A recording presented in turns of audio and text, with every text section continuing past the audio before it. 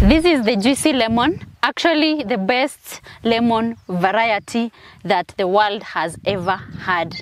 My name is Priscilla Nyairia, your African fruit farming queen.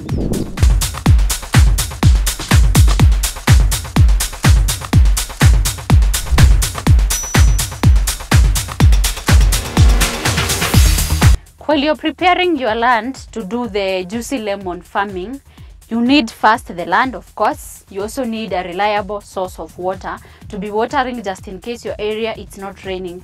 A type of soil is not something to worry you when you're going for this farming. Any type of soil, anywhere, it will do well. But now, the difference will come in watering. If you are in a place where you have a black cotton like mine here, you need to water like twice in a week. In some places with red soil and it is raining, you don't have to water that much. So you plant in a hole of 2 feet cubed, that is the length, width and depth, 2 feet. And then while making your holes, if you are able to, you can separate your topsoil, 1 feet topsoil and the 1 feet bottom soil. And then you mix 2 spades of manure, that is about 5 kgs of manure of your topsoil in that one hole. Once you are done with preparing your holes, from one hole to the other, you make a difference of 2 meters. And then between the rows, this is from this row to the other one, a difference of 3 meters. And to surprise you, this particular lemon variety will start fruiting from 3 months. Yes, 3 months, not 3 years. I know most of you have planted the lemons and they are fruiting after 4, 5, 7 years. But this one is the best, actually the best that I have ever seen. In all the fruits that I have in my orchard, this particular lemon is fruiting very fast and at a very young age. We don't spray anything. Remember, we do organic farming. And especially for this lemon, I have not sprayed anything since I planted. You just need to be watering. That is about 10 liters per week per plant. You know, if you're planning to plant in an acre will fit about 600 fruits. That is if you use a distance of 3 by 3. But if you still use 2 by 3, it will do 800.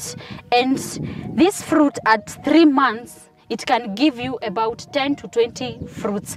And a fruit of lemon, we sell between 20 to 30 bob. So that means this one fruit at that age of 3 months, it can give you more than 200 to 600 Kenya shillings per plant, and it will go on adding more and more. At 1 year, the plant can give you up to 500 fruits because it's big enough and it's doing very well and able to carry that weight. And do you know that so many people love the lemons? The reason as to why I'm investing in this particular part in this lemon is because of I'm targeting the hotels that buy to make the dawa and all that. So that's why I have it. And also, it is easy to maintain. You spray totally nothing and it will still grow. No pests, no diseases. You just have to be manuring after every 3 months to 2 months. And you make sure that you water when the sun is too hot or during summer.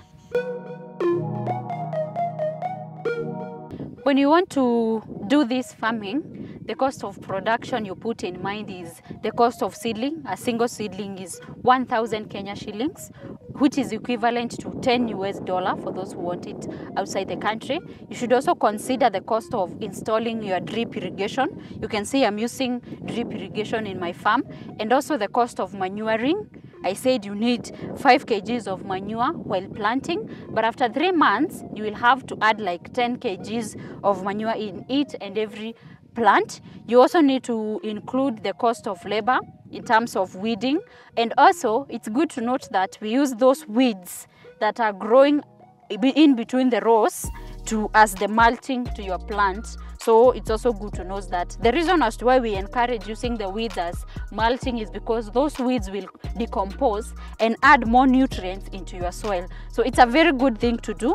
Another thing is that it's also a good plant and beautiful. So you can also just plant it along the compound, or even those people who are in apartment, you can pot your plant and be enjoying 2-3 lemons in a day.